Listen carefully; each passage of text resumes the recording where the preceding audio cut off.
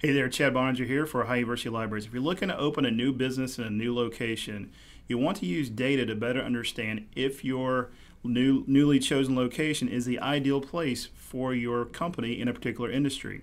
This video shows you how to use SimplyAnalytics, a data tool that will give you good comparison data as well as an ability to map data in order to better understand if your business concept is going to be viable or a good idea in a particular location. So here you go. So when you first get the Simply map, one thing I would definitely recommend you do is to create an account. Now you can sign in as a guest, but it won't save your work, so I definitely encourage you to create an account. In this case, I'm going to sign in and create a new project, and it asks you to search for a location.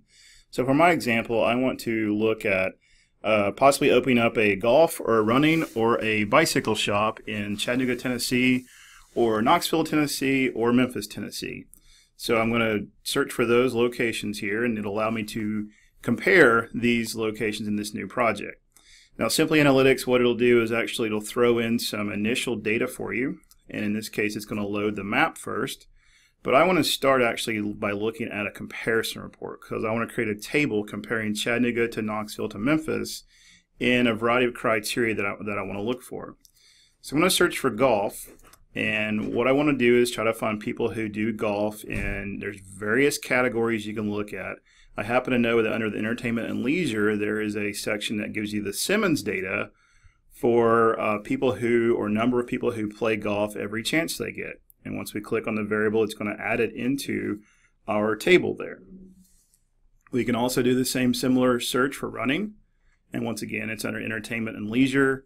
And here we have a percent of people who run and jog every chance they get, or percent of people who participate in the sport, whatever kind of variable you're looking for there. If we get rid of the running scenario there, it's going to load all of the entertainment and leisure, and I want to search for bicycling or bicycle. So here we have a percent who had done mountain biking or road biking within the last 12 months every chance they get. And once again, we close that out and we get our list of variables there in a nice table format. And you can do that for whatever kind of census data you want, or anything like that. In this case, I'm adding USA to the report because I'm going to compare those cities to the national average, which is kind of nice. And you can also export the data as an Excel file, which is a useful tool. Next, we're going to move on to the ranking scenario here. And right now it's looking at median household income in Chattanooga, Tennessee. If we want to add our other views, we have to click Edit View and then go in and choose our other data points there. You can select all if you want to. In this case, we're going to click Done, and it's going to load up all the various data points for our location. Now, right now, we're just looking in the city of Chattanooga, Tennessee. So let's say we want to look at cities in the state of Tennessee. So we have to add the state of Tennessee and then add the cities. So in this case, we are currently sorted by median household income. We can also go and sort by percentage of people who do golf or do jogging or mountain biking. In this case, we'll sort from largest to smallest by percentage of people in the population who enjoy that activity. So it's a way to identify potential markets for your potential store. Moving on to the Map tab here. Currently it's mapping median household income in Chattanooga, Tennessee, and what we can do is change this to state and look at counties, and it's going to autocorrect the counties for us there. And if we do median household income, we can change this by like percentage of people who do mountain or road biking.